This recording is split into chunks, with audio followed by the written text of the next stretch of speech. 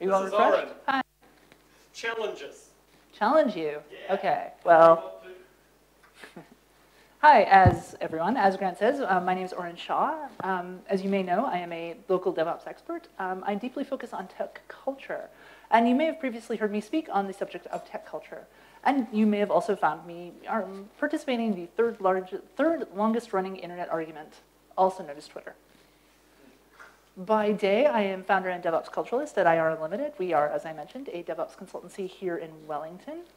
And the core thing that we work on is ensuring the success of technological change by focusing on the cultural and organizational dynamics that impede technological change. And initially, I gave this talk at Serverless Days in Auckland. And while this isn't about Serverless Days, as a concept, serverless is a good proxy. A lot of the work I do nowadays as a DevOps is with serverless functions on AWS Lambda. And as a result, this whole serverless thing, this is cool. I'm on board with it. I love that I get to, well, for free. I get a thing where all of the infrastructure is just taken care of. I/O is handled. API access is handled. Everything's just handled. And as I write Python, I can just use whiskey wrappers and be done. I'm going to keep smacking that. That's not good. It's really easy, and I really love this. This is power and abstraction at a level that we never really had before, where all I have to care about is running code, and nothing else is there. This is the promise of a new and interesting future. And it comes with some constraints, like I need to think about my system in decomposed pieces, lots of little parts communicating together. And it takes that microservices model, which you may have heard of before, and it really, really forces you into that worldview. It forces that really decomposed mindset. It forces us into thinking about our APIs and our boundaries. It forces us to think about interface stability. We're cooking in someone else's kitchen, so all of these decisions, this technology, makes them for us. The patterns that we use, well, they're already set. They're done. They're dealt with. We can move on. And this is great. Like, I love this. I really love this. And if you come up to me afterwards and ask, I will gush on about lambdas for hours. However, and there's always a however. And however is, as always, very important. And however is that, like with any new technology that we're excited about, we're on board with it. We're interested. We're present. We're showing up. We attend the conferences. We participate in the communities. We believe. We carry that belief back because we're in the know. And even if we haven't managed to get fascinating new technologies that we like and that we're interested in into production ourselves, anything that's new and we're interested in, we think it's a viable future. But I must always ask at this point, what about the people who aren't there with you? What about your teammates who scoff at this idea of this fancy new technology? It's serverless in my case. What about them? What about your boss or your boss's boss who says, no, we're not going to use this new tool? Or the sysadmin teams who say, nah. Or project management that says we can't plan for that. Or the architects who don't know how to design around that. Or QA who doesn't know how to test it. Or support. And this, with every new technology, is where I start hearing grumbling and irritation. Because how often are any of those people actually on board? How often are they willing to listen to our excitement and our joy? Listen to these new ideas. These ideas that we know are good ideas. We think, we know that these new technologies have legs. They will go places. They are the future. So why won't they get on board? Why aren't they listening? Why are they saying no? Why are they resisting what is clearly a good technology choice? You can all hear me okay, right? I'm coming there? Yeah. Well, and I'm glad you asked. And the reason is, naturally, the title of my talk. The new ideas, new technologies, the ideas of them are not enough. They won't be enough. They cannot be enough. But Aurynn, you might exclaim, why? What do you mean? This thing I like, these new things, they are good technologies, and good technologies, they should always win. Right? Well, I'm about the visual puns. You might enjoy this. No, visual puns, I mean, they're best. They work really well. To answer that question, I need to cover actually some underlying assumptions on the nature of technology and the nature of change, the nature of our organizations in relation to these things. And in doing so, we can answer the question of why being good can never be enough, why technology alone cannot save us. And to start, we ask, well, what is technology? And naturally, technology has a very straightforward answer as to what it is, right? Well, it turns out that yes, actually it does. Technology, at its most fundamental, is a force amplifier. It improves our ability to reach a goal. It makes it easier for us to achieve tasks. That's it. That is all technology is. And this stretches back from the very first technology that we invented, which was fire, by the way, and which naturally amplified our ability to extract nutrition from food. Or another early technology, the bow and arrow, which improved our ability to throw sharp sticks at potential food. Or agriculture, which kicked off our ability to build civilization, to build cities, to centralize. It amplified our ability to have food safety. And this technology naturally led to you being here listening to me. Technology is interesting because it affects everything that we make, everything that we do. Every technology that we build exists for one purpose: to improve someone's ability to achieve a goal. But technology is more than that. It's a force amplifier, but it's not neutral. It exists, but it doesn't just exist. It exists to serve a purpose. And so when I say that it's not neutral, that lack of neutrality is best expressed by, well, you've probably heard the phrase, all technology is political, coming up a lot more often lately. And that's what I'm getting at with neutrality. All technology is political. Uh-oh. No. The fridge, right. And that is what I'm getting at with neutrality. All technology is political.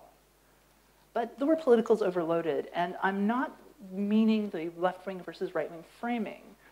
Instead, I'm talking about of people. Technology is of people. Excuse me. And being of people, well, we have assumptions. We have worldviews and outlooks, and we exist within social structures. And we make choices based on those social structures. And because technologies exist solely to amplify force, technologies must carry the politics of which force should be amplified.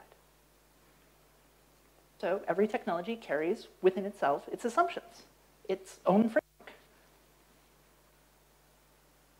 Let's explore what I mean by that. Let's talk about writing. Literacy as a whole. And we think of this as unequivocally good. It lets us distribute and persist ideas at a scale we never could before. It means we are no longer bound by the slow and sometimes lossy systems of oral tradition. And that's the assumption. That's the politics. That we should break from oral traditions. That it's better to disseminate ideas as far and as fast as we can. It carries questions, too, like, is this worth writing down? And this got asked a lot about oral traditions back when making books and printing books was really expensive. So we made lots of value judgments around what should be recorded, what is worth recording. And those politics, those assumptions, create what literacy means today. Politics and assumptions even create the alphabet that we use. This letter is thorn. It used to be a part of English. It got dropped because it was inconvenient. So what would happen was printers would buy movable type, but often they were finding themselves importing from Germany or Italy, from languages that don't have the thorn. So they would end up replacing it with the capital Y, or eventually TH, as you know today. What about roads? Again, the assumption is that it should be easy to get around, easy to move goods around, easy to move armies around. This, as a side effect, contributed again to making our civilization what it is. It made it, again, easier to centralize. And today, it enables modern just-in-time logistics. For a lot of you, if you drove here, it made it possible for you to get here to see me. But the roads themselves have politics. What should we connect to the roads? How good should that road be? Does your town get highways or paved roads? Or just a gravel track? And the politics of these choices reflect our broader context. Good roads belong near important shipping points, ports, for instance. Think about another technology. How about steam power? The politics of steam. That we should amplify the forces of laborers far beyond what a human can do. That it should be possible for a human to make or to work faster than they ever could before. And this led directly to factories, to the Industrial Revolution. And it had political ramifications. We're all familiar with the idea of Luddites, the Luddite movement, and they objected politically to these ideas. But more to the idea that this was a good thing. And I've picked these examples because they're far enough away that the arguments for and against they're no longer emotional. Because the arguments are over. We've picked this path. We are living with these consequences. The distance can make it a bit hard to see the associated politics, though, largely because we've internalized them. They're the status quo. It's what we've accepted. So how about a more recent technology? What's a really good recent technology? How about the internet? What assumptions does the internet carry? The history of the internet begins in the 1960s with ARPANET, which was the project to ensure that communication could persist in, well, the event of the Cold War ending extremely badly for everyone involved. Everyone in general. So the core assumption of the internet was enabling and maintaining communication in the face of catastrophic damage, any damage. And as the internet grew, enabling communication stretched across the globe. Unfortunately, this globe, if you notice, does not really have a New Zealand. Yet another one of those maps. And it turned into anyone, anywhere. But always still retaining that core, designed to work around damage. Which gives us a design that carries the idea of freedom of communication. Ensuring that communication is extremely difficult to suppress. This means the internet carries freedom of speech. Because the internet treats communication breaks as damage, it will route around them. It's a great quote. You may have also heard this called the Streisand effect, which, and if you're not familiar with that effect, the Streisand effect is famous actress Barbra Streisand attempted to have aerial photography of her house that had been posted to the internet suppressed. And the internet responded by saying, information wants to be free. Take this and pass it on. This also happened with DCSS, if you remember that. There's lots of examples. There's numerous examples of this. But the underlying assumption, the underlying politics on all of them is that communication must not be suppressed. Communication should be free. The underlying assumption of free speech, that's invisible because we've internalized the ideas. Freedom of speech is largely a given in New Zealand. It's normal. But the idea of you should have free speech gets brought with it, but gets brought along when you connect to the internet. It is intrinsically linked to the idea of the internet. It's inescapable. And we do recognize this effect, this idea of technology being driven by politics. We have a name for it. Necessity is the mother of invention. What we need, we make. We have a wonderful talk from just earlier this evening on the same subject. But my needs aren't yours. Yours aren't mine. And the things that I make will have different assumptions built in, different takes on what need means. And I've seen this effect several times over now. Ruby on Rails, when that came out, this was an exemplary example of this viewpoint. The needs were not met. It made assumptions. It came from a new... It's also which is showing us how technology embeds its politics. We have a name for that as well, Conway's Law, which, again, if you haven't heard of it, says that organizations which design systems are constrained to produce designs which are copies of the communication structures of those organizations. Now, tell me, is any technology that we make not a system? The products of our organizations are systems, and they carry our politics. My solution will have different beliefs baked in to the very idea of that technology. And Ruby on Rails, I really want to come back to this, capture that idea so well. They spoke about omakase and opinionated software, convention over configuration. This is politics. These are political statements. And to use Rails, you must internalize these politics. And it's not good or bad. It just is. It's important. But why is it important? Well, to answer that, we need to talk about organizations and context. So what is context? Well, our context is the social structure all around us. In our organizations, this would be our culture.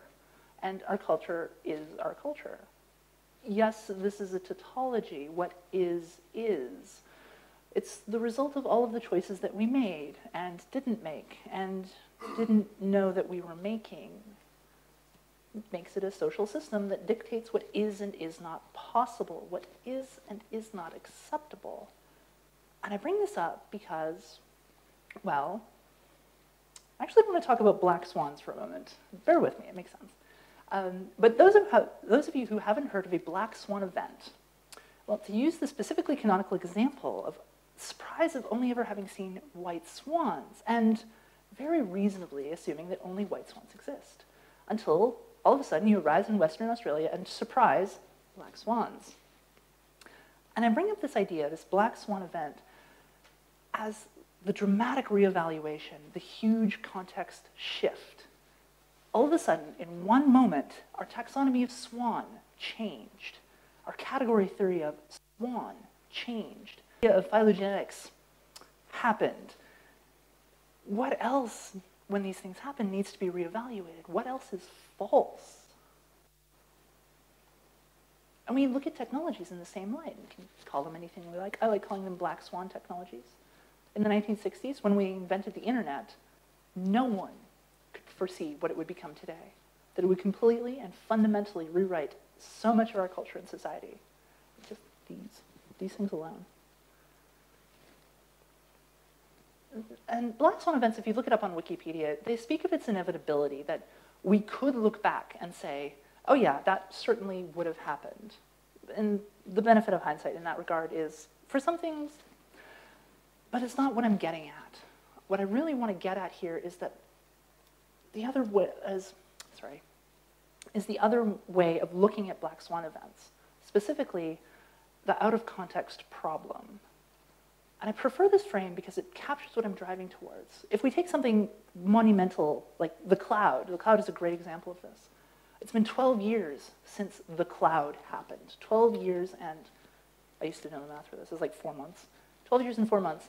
And there are still companies to this day who have not moved to the cloud, who cannot use the cloud, who do not use it. Because it's outside their context. Because it does not make sense. Because it was and is an out-of-context solution. And this is a reversal of the idea of a black swan event. It is the reverse of Conway's Law.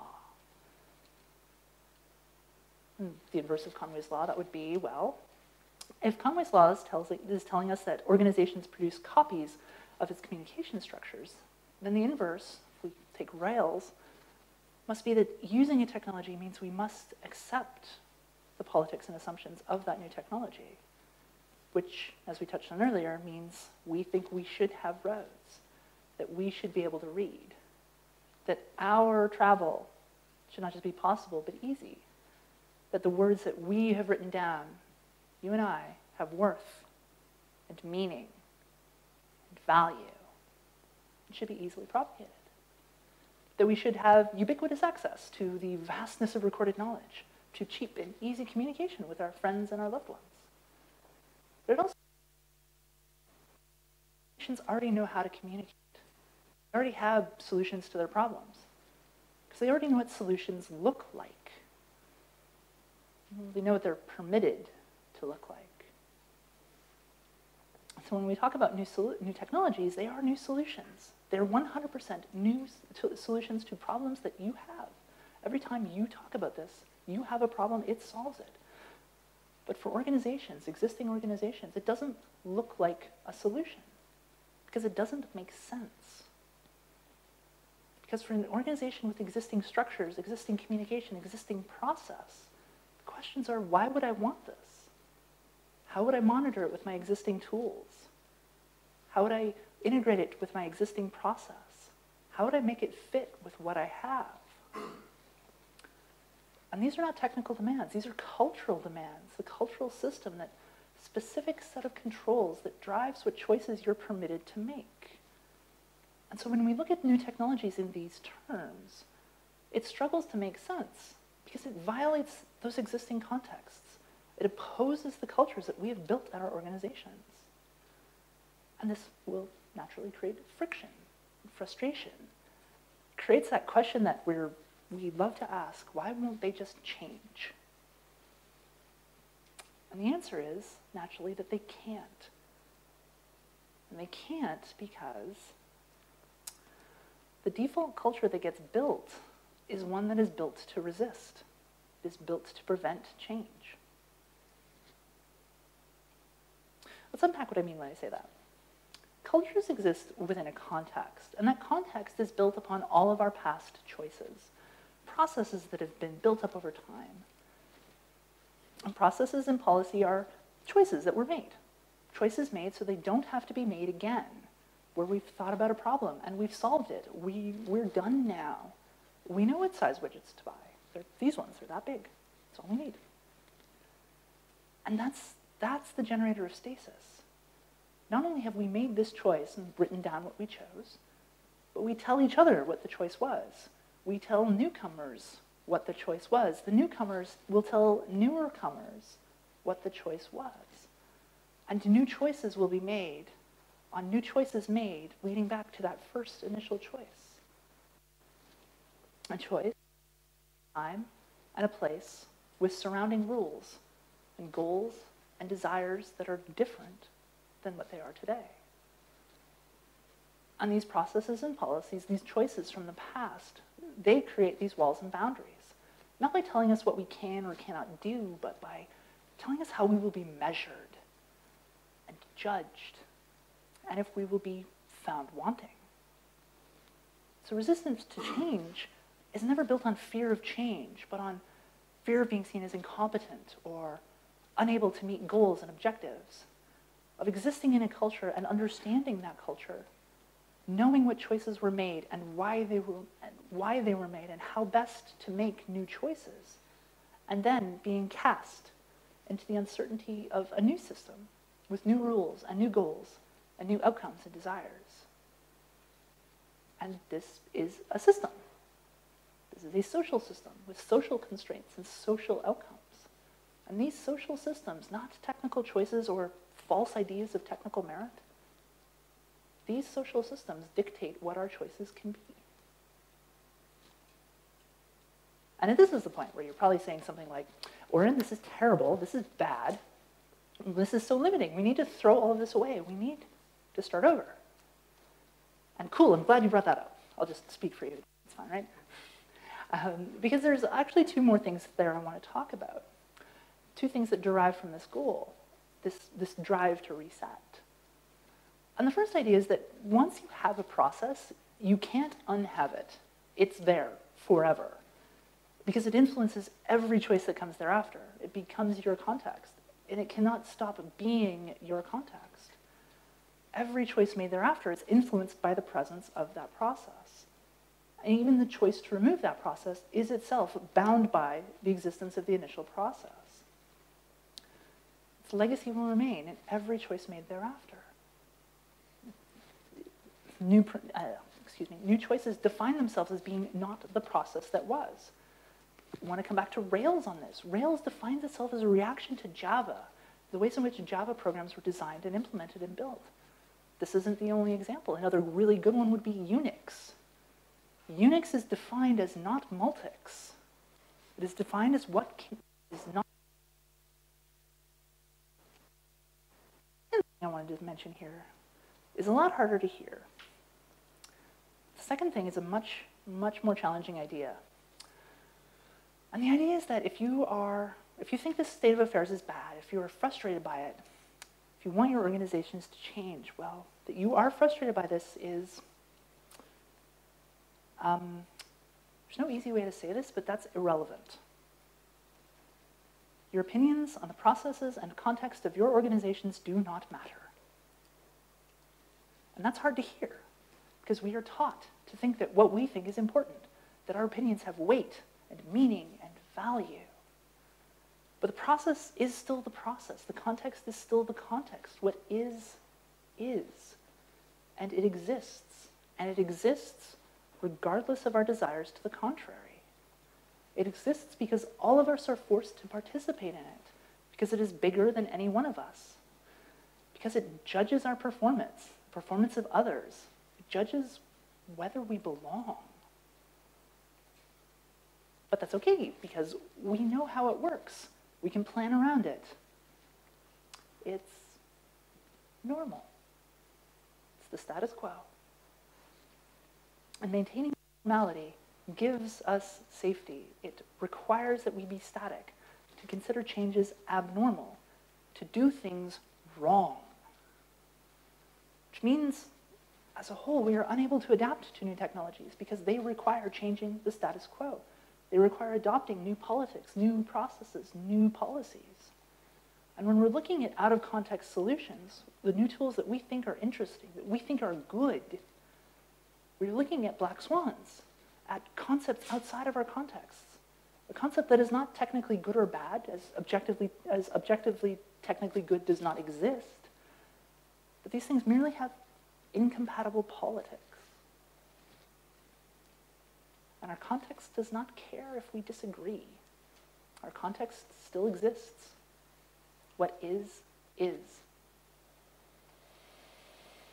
And this itself is just an outcome. It is not good or bad. It merely exists.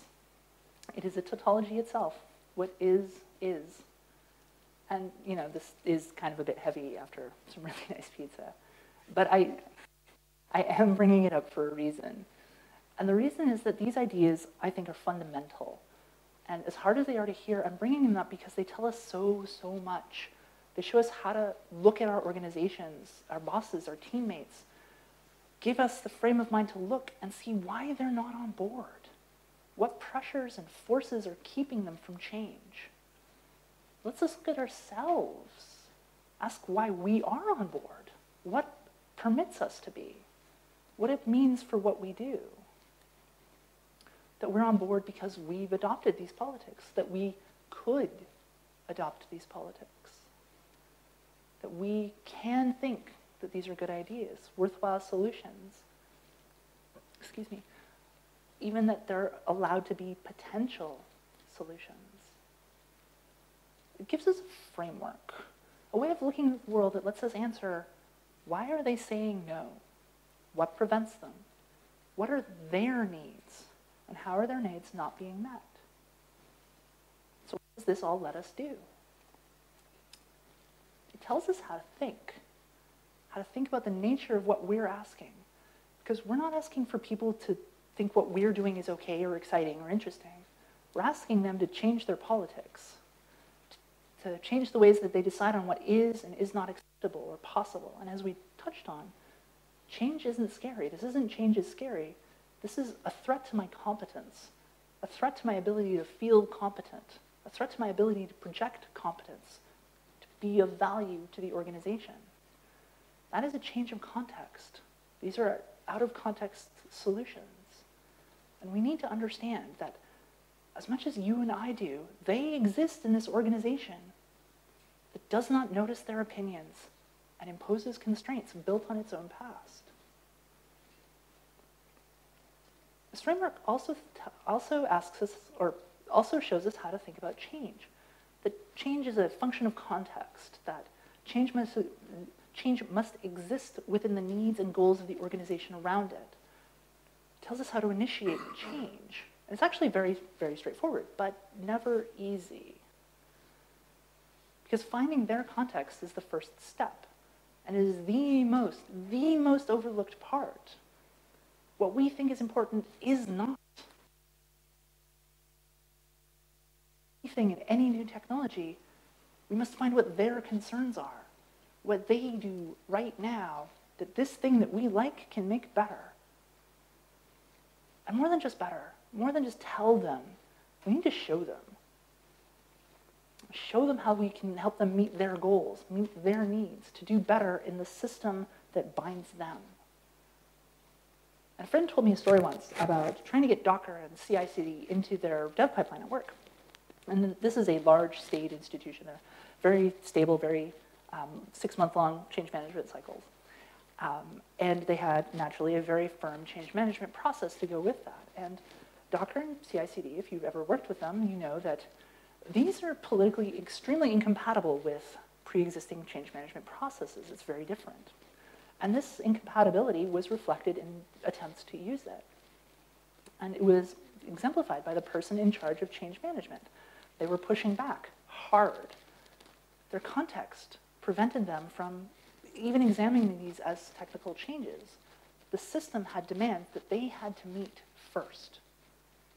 So the team trying to get CI/CD and Docker in, they listened to these concerns. They went out and they listened. And they took them on board and they built a demo. And they said, this is how we build artifacts. This is what goes into them. This is what you get out of this process. Does this meet your needs? And it did. The change management manager got more out of this new and improved process than they ever did in previous processes. It improved their ability to do their job. It's a force amplifier. And this is important to consider. Because as I've been saying for a while, your context, your goals are not relevant to them or their goals. You kind of don't matter. So we have to make ourselves matter. And that's a framing shift, where we suddenly have to start thinking about ourselves as part of a larger whole, part of other people's goals, how we enable those goals for them, how our technology amplifies for them, not for ourselves. So you need to go and find out what their context is. You need to listen and not argue. No, really. One of the biggest mistakes that we keep making is, and especially when we're passionate about something, we have new and cool technology that we want to show off, we try to argue our points. Argue how their goals are misguided or incorrect, or pick something. And we do this all the time. I used to do this. And this is also a huge, long conversation in contempt culture that we can have later if you would like. But I really want to focus on this because arguing about it devalues their needs. It tells them that we don't think they're relevant. It tells them to ignore us. And actually, that entire thing is the DevOps mentality. It is the dismantling of silos. It is treating other skills with respect and admiration, listening to the context and needs of other users, other people. And all of this is why I say that technology cannot save us. By talking about technology as only technologies, we're ignoring things that make DevOps special. We're ignoring the ways that DevOps lets us think about it, how we relate to others, how our skills amplify theirs, how their skills amplify ours. We ignore the ways that we can build new cultures, the way it lets us think about others' needs as important too. By itself, any new technology is just a new silo, just a new way of creating exclusivity, just a new way of saying only my needs and desires matter, just a new way of saying in 5 years' time, this is the process that binds you. And we can be better than that.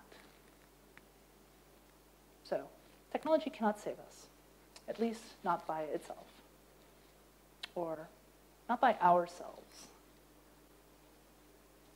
And I would love to, at this point, at the end of my talks, give you magical guidance to take back to your companies, magical solutions to all of your problems. And I wish I could, but I can't, because magical solutions don't exist. But what you can do is, as I've said, you can go out and listen to needs and goals and desires. Listen, and in so listening, hear what you need to, when you're excited about that new technology or really wanting that change to be made, hear what you need to make adoption a reality.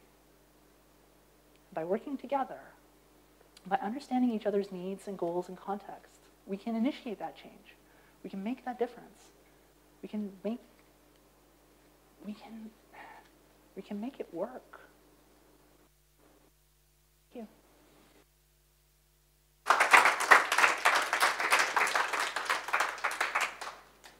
I will now take questions. Just to agree with your premise and disagree slightly with the way you got there. Technology requires infrastructures. Infrastructure is technology. Yep. And it's built on a stack. Yes. Essentially. Going back to Newton standing on the shoulders of giants and seeing further, etc. Yes. If we have, at work for NIWA, we have a lot of people working in the field, working in the Southern Ocean, we can go to new technologies and they will not work in many of the places. It's our core business. We've made that mistake by adopting new technologies which suit 80% of the organisation, but a critical 20% they fail. Yep. If we go and work in the Pacific Islands, the framework's not there. We cannot use new technologies. So some of the reasons for not using the technologies can actually be real rather than cultural. Well, I mean, you've captured my same point, though, because the listening was not gone out and done. We do not fully understand the context, therefore we will do this thing that is inappropriate.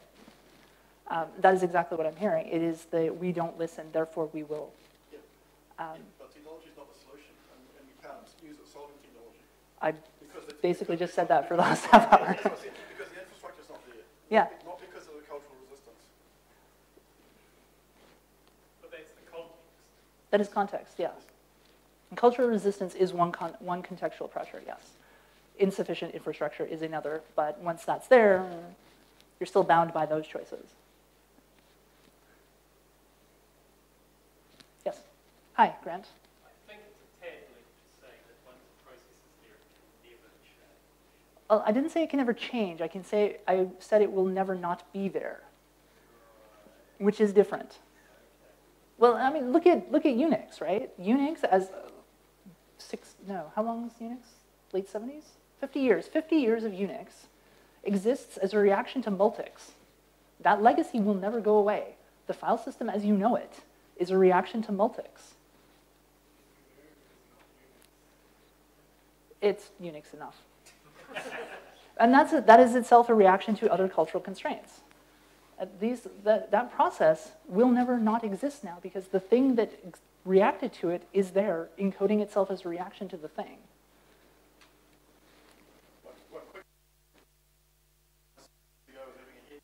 In a conversation with the barber cutting his hair. And three other people there in the background conversation, the hum going on, and the barber asked him, what have you been doing? He said, I've been training Unix. Yes, whole place went dead silent.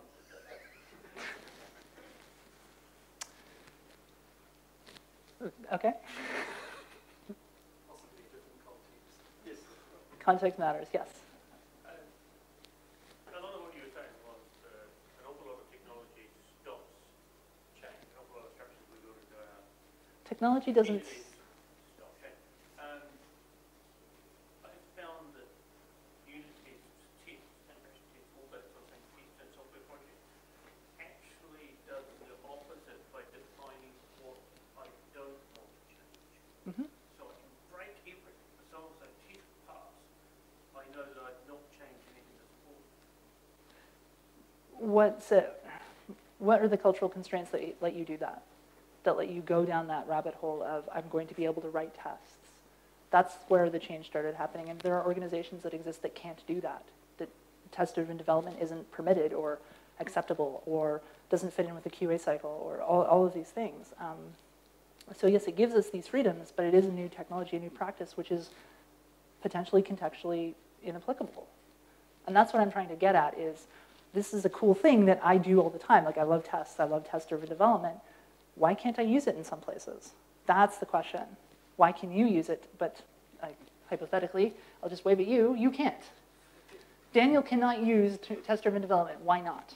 Why can you? That's the question. It's not, that is not it. It is not an intelligence factor. It is a cultural context and cultural constraints question. What defines what we're allowed? I think that's just rude. I'm going to call that out as rude. I'm not allowed to call people Luddites. Daniel's a really nice guy who doesn't like teasing anybody or anything. Really, I want to focus on, it's not the personal, it is the systemic. It is all about the systems that influence what we are permitted to do and how the system operates. So I do want to keep it at that higher level, even though it's easy to look at individuals and try to find individualized fault or individual process that we should be looking at. Yeah, I come from an area in IT, and when I sort of face trying to present new ideas to people, you know, there's great resistance to change. I know that, but often it's a process of time, information, you know, letting people get used to it. And given enough time, most people will come to accept. It's, Is that a change in culture? Yes. it is a change in culture. And those that don't are bound by something, and understanding if you want to make a change happen, understanding why they're bound. But if you're seeing that happen, yes, that people, when presented with small changes, I like the metaphor of a river. Culture is a river. Your practice is a river. You cannot dam the river. I mean, you can, but it will get lots of resentment and pressure, and it will either go around or through. But what you can do is you can take rocks and slowly divert the river. Give it time to carve a new channel. And that's what I'm hearing. I guess there's also a possibility that the technology that we're really excited about, it's not that there's things that are restricting us, or people just not really on culture won't allow us. It's that actually, from our point of view, it's great, but from the rest of the world, it's actually not great. It's that kind of factor into it. Very much so. It's what is your context, and why does your context say something is good? And this actually could be a really good springboard for a contempt culture conversation. Have any of you heard of contempt culture before? A couple. Okay, cool. So contempt culture, for the rest of you, is this idea that we build social cliques within technology based on expressions of contempt towards things outside of our clique. So you would see this most prominently as, if you're a PHP user, you get the sharp end of that. Or a JavaScript user or a Java user, like pick a technology. That is contempt culture in action. These people are being ostracized on the grounds of one minor choice in what they do. So what you're ending up with then is a clique that is telling you what is and is not acceptable and okay, and that's a self-reinforcing thing. How many Windows users here?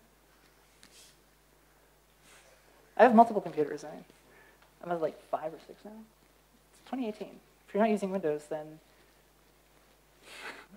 As a Mac user, I know exactly what you're talking about. Mac users also get this. Windows users got this. Like another one of my talks I give talks about the number of things that Windows users have to put up with when they try to start going down the free software interest path. That's awesome. Thank you. Thank you. The amount of things they have to go through to try to use free software tooling because of how much raw contempt has been written into the tools themselves and hostility towards Windows users. There is no on-ramp to free software for Windows users. There is, here's some walls and a whole bunch of us spitting at you. And that's what I mean is, within this clique that you're in, a technology will sound and look and feel great, but that stops at the border. That's exactly what you're saying. There's also, it's a very individual thing, as well as a cultural and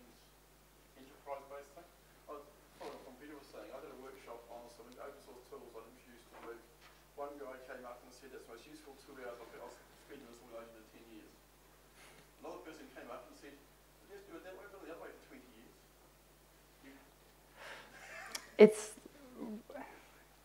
It's not the individuals, it's the system. The person who said that was the best 2 hours has been primed by a system that says that this is how you should think. If you're in free software, you are primed by a free software culture to think that free software is good. I spent the last 2 decades working in the same organisation and virtually side by side doing very similar work in the same space. That's almost totally a personality difference.